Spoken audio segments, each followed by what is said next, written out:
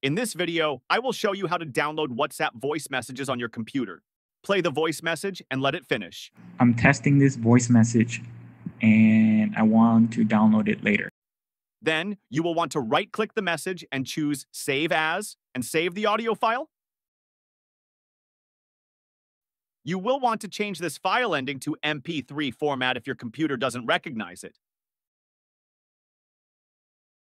Then, you can open it with Windows Media Player or any other video player.